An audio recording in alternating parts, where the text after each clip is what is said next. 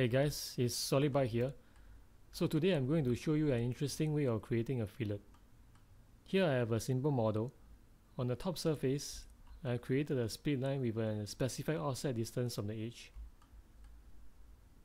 On the side of the model, I have also created a split line which is at an angle to the horizontal.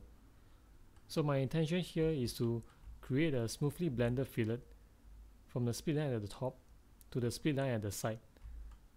So the first thing that comes to mind might be to delete away all these faces and start to create a boundary surface that sweeps all the way around the model.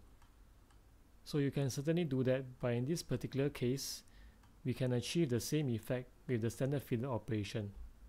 So let's start the fillet operation.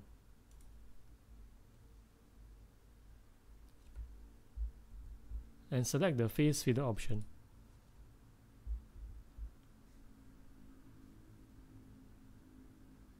So at this point, you will be prompted to select two adjacent faces. So select the top face. Watch out for the prompt on the right hand click and select the adjacent face.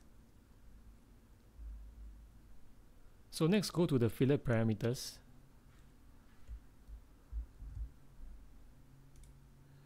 and select whole line from the drop down menu.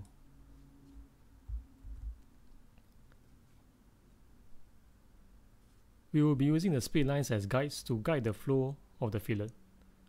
So pick on the split lines.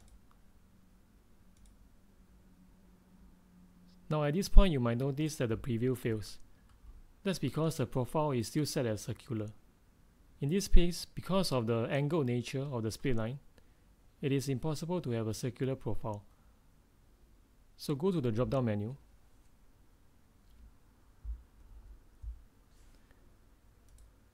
and pick on curvature continuous.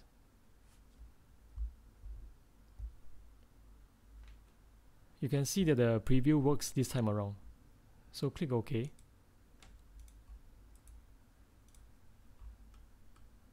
As you can see, we have a smoothly blended fillet. Alright, so that's all for today's video. I will see you again in the next one.